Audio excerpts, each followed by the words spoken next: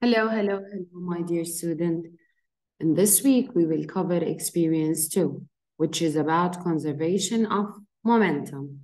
How do I conserve momentum? A conserved quantity is a quantity that remains constant or keeps the same value in isolated system. We already discussed the different types of systems. If a system is not isolated and an external object interacts with the system, then the quantity may change. Therefore, it is no longer conserved. So we have here open system. When a system exchanges matter with the surrounding environment, the mass of the system may change, and we will discuss this thoroughly in our class. So again, we're talking about conservation of momentum. We will revisit what is meant by momentum. We have linear momentum. What does it say?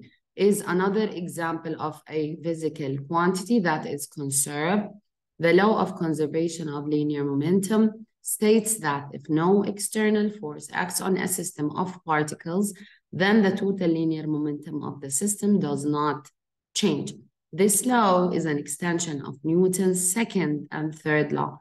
If you can recall second law and third law, you will connect to it. Now, P is the initial linear momentum and PF is the final linear momentum. So here we will discuss many examples, go through them in details since we are conceptual physics. Now, and we will start by solving a sample problem, conservation momentum in space. We'll go through it in details. And then I'll give you a question for you to make sure that you understand how to implement the formula. Then we'll talk about angular momentum. Always there is a linear motion and there is a circular motion.